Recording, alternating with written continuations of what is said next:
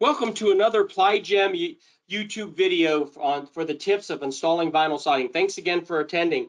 We want to tell you what we're going to cover in this short little YouTube video. We're going to try to give you all the information you need on how to flash and install a standard corner post. Very important, inside and outside, they're the same application. So what we want you to remember is if you have a weather-resistant barrier, you don't need to do this flashing technique. But if you're using foam sheathing like we are, we want to make sure that corner is completely covered and no waters gets into that area. So this is inside and outside. Eric has one option we're going to show you. You have two optional flashing. One of the ones you can use is actually roofing felt. 15-pound, works very well. But the important thing here is whatever flashing you're going to use, it must be a minimum 20 inches wide, 10 on either side. That will keep water from infiltrating. So you'll just want to staple that up because you're going to put the corner right on it after that. The second option is just as good. It's actually using aluminum trim coil.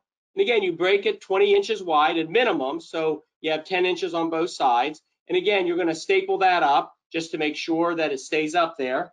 And once that's stapled, you take your corner post, and we want to go through the process of installing a corner post. Standard corner post, you're going to put it onto the flashings, inside or outside. On the outside, you're going to take your square to make sure that you get it at a 90-degree angle so it looks good. You may have to squeeze it or open it up. Once you hold the 90 degrees, then you go ahead and you nail that corner post. So Eric's just going to put one nail to tack it up, and we'll give you a close-up because this nailing is very critical where it goes. On all vertical accessories and panels, you must nail in the top of the top slot on both sides.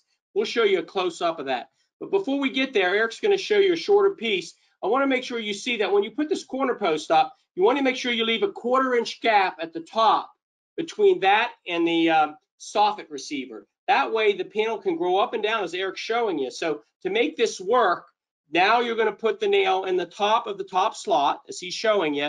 Now we don't want to nail any nails tight. A lot of contractors do, and you can't move the corner in an oil can. So you see there's about a 32nd of an inch gap. So that's very important that you nail it in the top of the top slot, both sides. And then, just like all accessories, don't nail it any more than about 10 or 12 inches. And all the other nails must be in the center so that that panel or corner post can move up and down.